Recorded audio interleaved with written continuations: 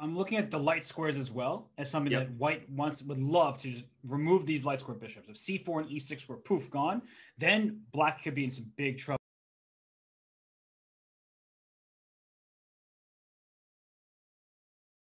Yeah, and Wesley's just a player that I feel like no matter the conversation, somehow he's a bit overlooked. It's strange because we know how strong Wesley is, but no matter if it's about the opening or if it's a who can contend for a speed chess championship, everybody sort of knows he's there, but Right. he's never the focal point.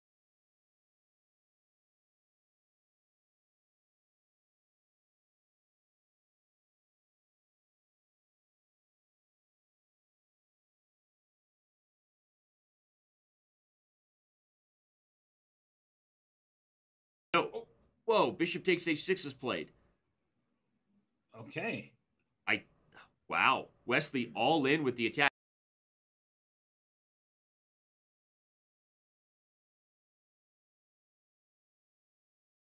The light squares are whites for the taking, thanks to this pawn on g6 in particular.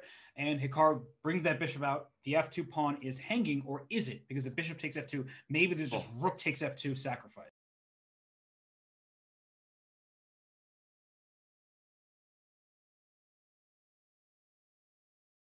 Because his king is safe. Oh, rook e8. Queen h7. Queen h7. Oh, he Queen missed h7 queen check. h7, and the piece is overloaded. Look at it. Let's show to the analysis board. Queen h7, queen takes, pawn takes, king takes. We have rook h3, forcing rook h6, and white will win the bishop at the end of the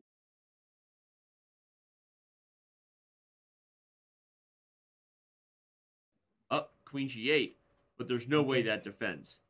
G7? G7 looks really good. Maybe even just queen takes b7. G7 is checkmate next if you allow it. Queen takes b7. What a subtle move. And now g7 is even stronger, everyone, because the queen guards the escape square.